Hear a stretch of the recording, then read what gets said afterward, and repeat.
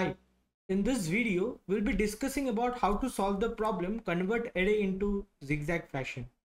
So let's start by reading the problem statement. So the problem statement is like you are given an array ARR which contains only distinct elements of size n. Rearrange the elements of the array in zigzag fashion. The converted array should be of the form a less than b greater than c less than d greater than e, like that up to like the rest of the elements.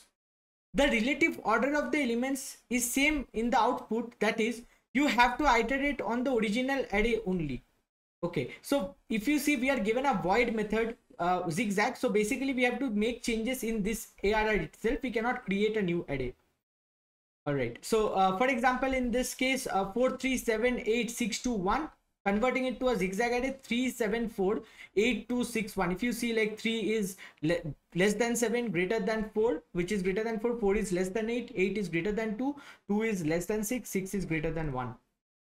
So that's a valid answer. Now the expected time complexity is order of n, expected space complexity is order of 1, because we have to make changes in the same array itself. All right, let's see how we can solve this. So we are given an array. Let's take some array. Let's say 3 4 1 2 6 6 5, something like this, let's say. Okay, we have to convert this to a zigzag array. Now one solution will be, we can sort this array, right? We can sort this array. So let's sort this array, and what do we get? We get 1 2 3 4 5 6. Now to convert a sorted array into a zigzag array, it's actually pretty simple. You just don't do anything with the first element. For the second element and third element, you swap them. So 3 2, right? Now what should be the condition? Like 3 is greater than 2, 1 is less than 3, 3 is greater than 2, 2 should be less than 4, but that is true, right? That will be definitely true, because the next elements will definitely be greater than the previous elements. So that condition definitely holds. So here again we'll swap paired wise, right? 4 5 will be swapped, so 5 4.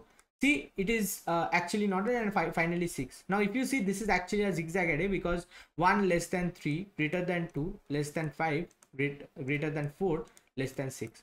So we can take pairwise elements in a sorted array except the first element, and we can keep on swapping them like that, and so we'll end up in a zigzag array. So what is the time complexity involved here? The space complexity is definitely order of 1, but the time complexity becomes order of n log n, which is actually not the expected one. It's worse than the expected one. So how can we make this better? Let's understand that. So definitely will not be doing sorting. So let's get rid of these parts. Okay, we have this array, right? We want to convert this to a zigzag array. What can we do is, we actually do not need sorting to convert this to a zigzag array. Why? Because let's understand the condition. So let's just take 3 elements. What can be the various conditions in which 3 elements can appear? So 3 elements can be, let's say, A, B, C, A less than B less than C. That is one of the cases. Right. The second case will be A less than B greater than C.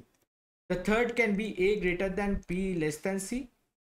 Fourth can be A greater than B greater than C. These are the 4 cases in which 3 elements can be available, right? In the array. No other possibility can be, like no other combination will be possible here, right? So for this, what can we do is, A less than B less than C, we can swap B and C, right? So A less than C greater than B. So we are swapping B and C. In this case, A less than B greater than C. In this case, what can we do is, we can we already have whatever we need, right? It is same, like A less than B greater than C. This is exactly what we need. In this case, A greater than B less than C, right? A greater than B less than C. In this case, what can we do? We just need to swap A, B, right? So it will become B less than A, and A but again, like A, C, we don't know about it. So in the next iteration, so it can be either less than C, or it can be B less than A greater than C, right? We can have this. So first iteration, we are actually like, we are swapping AB, and in the next iteration, we can actually swap AC, right? So we can definitely swap AC here, and like in this case, we can swap AC, so it will become B less than C greater than A, and in this case, it is already in valid order, right? So what we basically see here, and also for the last case also we can see, like similarly the first swap we do, we will go to B. B should be less than A, and A is greater than C, so it will be directly like in one swap it is possible. We don't need to swap AC, right? So we see that if we go through the elements iteratively one by one, and if we swap, like if let's say if we want right now, we can maintain a flag. What do we want? Do we want A less than B, or do we want A greater than B right now? If we want A less than B, and if this condition is satisfied, then we keep it, otherwise we swap it. And if we do like that, we see we can always end up in a zigzag fashion, right? Because it always will have any one of these conditions, and in all the conditions we can see that in just like swapping the current element and the next element, we can end up in a zigzag order. So that will always hold, right? So let's understand with this example that we have. So initially, like what do we want? We flag will be initially false, because we want less than, right, for the first element. So we'll start from this element 3 and 4. So we want less than, right, and 3 and 4 is less than, so nothing, we'll do nothing, we'll go to the next place, right? So 3 4 remains the same. Let's not write here, we'll change in the same array. Okay, 3 4 remains the same. Now the flag will be updated to true, right? Flag will be updated to true. So 4 1, 4 should be greater than 1. 4 is already greater than 1, right? So we don't have to do anything here. We'll go to the next place. Okay, now it will be again updated to false. So 1 1 2, 1 should be less than 2. I think this is already in valid fashion, so let's just make this a bit trickier here. So we can do one thing. 3 4 1 6 7 7 something 2, right? Something like this. Okay, so first of all, we'll start at 3, right? We'll start off at 3. So 3, and we will have false. Flag will be false. So we'll start off at 3, and 3 is already on order, right? Because 3 is less than 4, and we want that only false, right? So we'll not do anything. We'll go to 4, and we'll set flag to true. Okay, 4 1, 4 is greater than 1, and that's what we want. So we'll not do anything. We'll go to 1, and this will be changed to false. 1 6, 1 is less than 6, and that's what we want. So we'll not do anything. We'll move to 6, so this will become true. Now 6 should be greater than 7, right? 6 should be greater than 7, but we don't have that. So what we'll do is we'll interchange 6 and 7. So that means 7 will come here, 6 will come here, and that will be valid. That will still be valid. Why? Because in the previous step, what did we expect? We expected A less than B, right? We expected A less than B, and it was already the case. In the next case, when we are swapping, that is because we are expecting B to be greater than C, but actually B is less than C. So definitely C is actually greater than B, so C in turn is greater than A. So definitely A, C, B, this will be a valid combination as well, right? This will be a valid combination with respect to AC, because C is definitely greater than A. And we see that actually 7 is greater than 1, right? So 7 comes here, 6 comes here. Now we become false, right? Now 6 should be less than 2. 6 should be less than 2. But 6 is not less than 2, so we'll swap again, right? We'll swap again. So 2 comes here and 6 comes here, right? So we are done. We come to the end. So this is indeed a zigzag array. And again, why was this valid? Just think about this.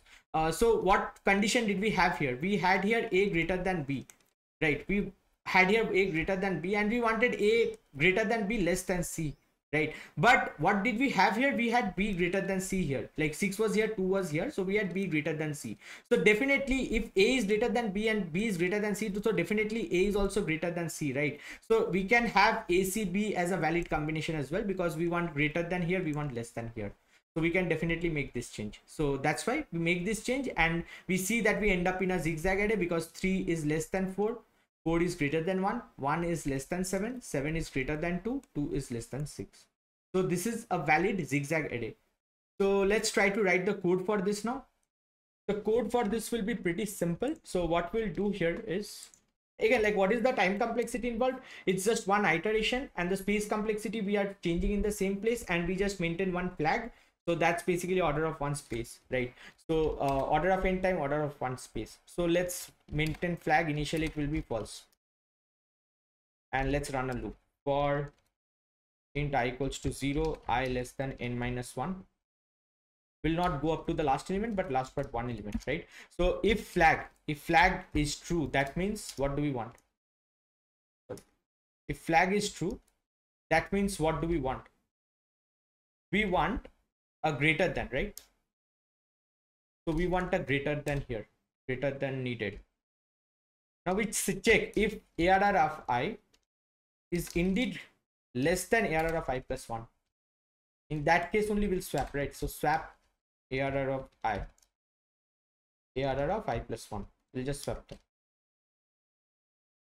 And else if flag is false, what do we need? We need a less than, right? Less than needed. So we'll just check if the opposite condition is true. If ARR of I is greater than ARR of I plus 1, in that case what we'll do, we'll swap ARR of I and ARR of I plus 1. We'll just swap them, right? And what we'll do here, flag will be set to not flag. Like if it is true, it will be set to false for the next iteration, otherwise it will be set to true. So this is the code. Let's run this. Okay, so we are getting a valid output here, so let's submit. Okay, so this code is basically working. So this is how we can solve this problem.